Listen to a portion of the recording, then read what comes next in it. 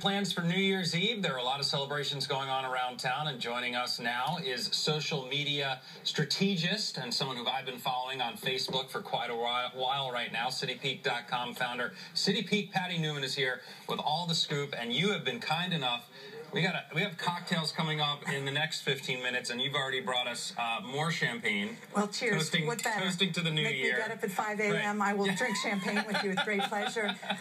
Thank you. So what's going on? Tell us what we can look forward to. Got some parties going on for you tonight, and if you don't mind me glancing at the notes from time to time, so don't forget.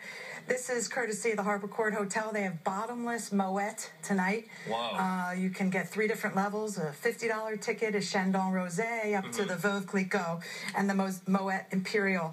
And they're having dinners there as well as our many hotels.